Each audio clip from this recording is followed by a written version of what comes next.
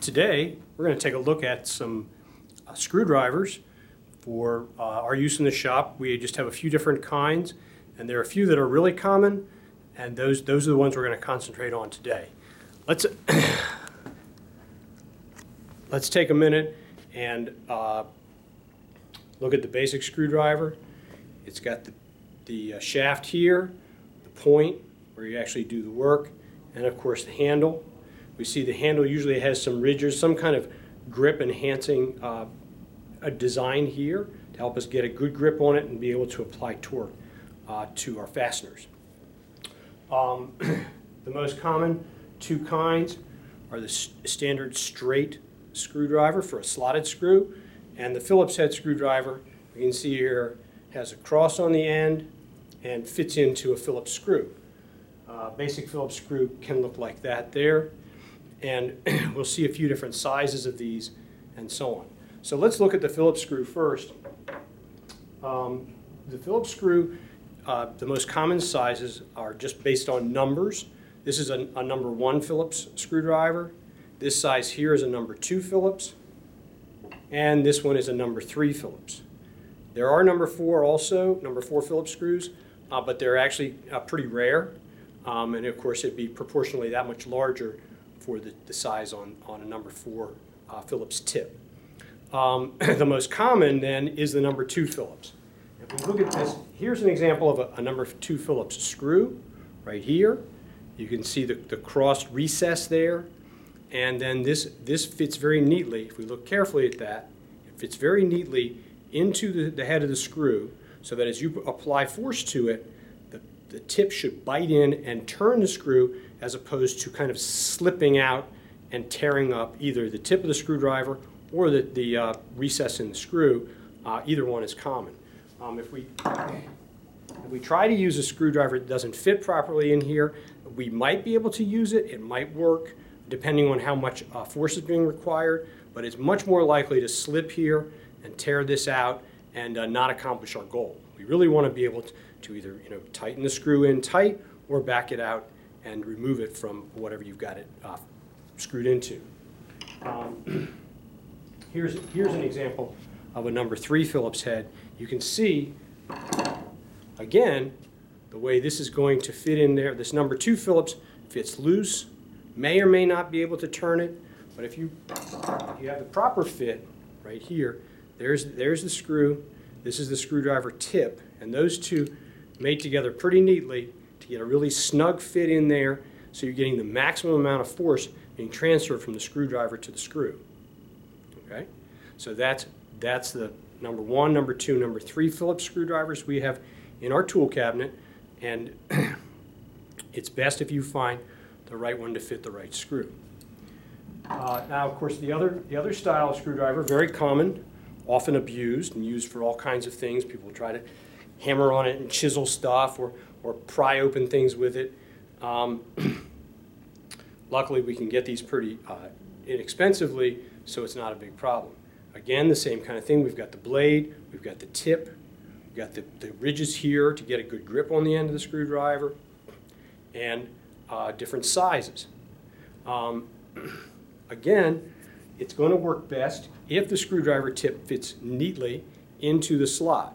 Now, the thing you'll find, if I'm trying to use too big of a screwdriver, it simply won't function at all. It won't go down into the slot.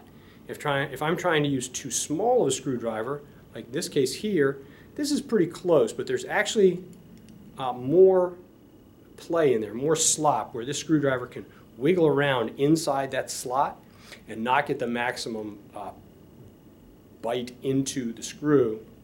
And it's more likely to slip and tear up the head of the screw, tear up the tip of the screwdriver, and generally make you unhappy.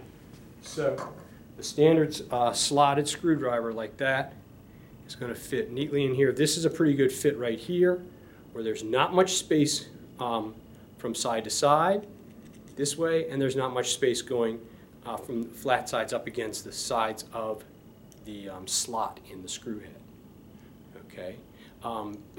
The sizing on these is more like a basic measurement size, and so like this one here, is approximately 1/4 of an inch wide across here and about 6 inches long for the blade of the screwdriver. Okay, this one is a 4-inch long blade and about 3/8 of an inch wide here across, measuring from one side to the other of the tip. Okay, so that's the Phillips screwdriver and the straight slotted screwdriver. Sometimes called a flathead screwdriver or something like that. That's kind of a misnomer. I don't know if there's any such thing as a flathead screwdriver. Okay. Now, to be familiar with the different shapes of the fasteners, again, we talked about the Phillips head screw. We've got a straight slotted screw here. Also, I've got an example here of a hex head screw. You can see that's a regular hexagon shape for the head of the screw. And this is really good where you've got to apply a lot of force to the screw, like using a wrench or a socket wrench to turn it. But in some cases, we want the screw to be able to sit down flush inside the material, and that's what the flathead screw is for. You create a little recess into your material, into your wood usually, and let this head sit down flush so that the top of the surface doesn't have anything sticking up. It's really handy, like on the bottom of a thing, bottom of a flat piece here. If it's going to sit flat, like flat on the table, you want the screw to go up inside of it so it doesn't cause the whole thing to rock and roll or cause other forms of issues. So this is a flathead screw. This is also a flathead screw, and the length on these is measured from the very top of the flat part to the point. So if we measured this with a ruler, we would find that this is a 2 1/4 inch screw going from the flat top of the head all the way to the point here. The hex head screw, as we mentioned before, and basically any of them that are not the flathead, are going to measure from underneath the head, right here at this flat surface, underneath the head, right there, all the way to the end.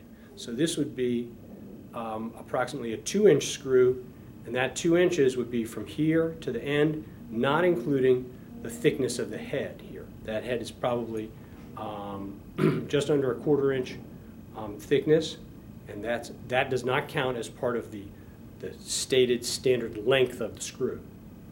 Okay. This one is a straight slot screw, but you can see it's not a flathead. This is what's called a pan head. So this would sit above the surface of the material, but it's kind of a squashed down, you can see like a flat surface right there, a squashed down flat version of the screw. And this one, very interestingly, does not have any slot in the top. It does have a square piece underneath here, so that when it pulls into something, that can help keep it from turning. But this totally round on the top version is called a carriage bolt. Okay, so carriage bolt, pan head screw, hex head, flathead, right?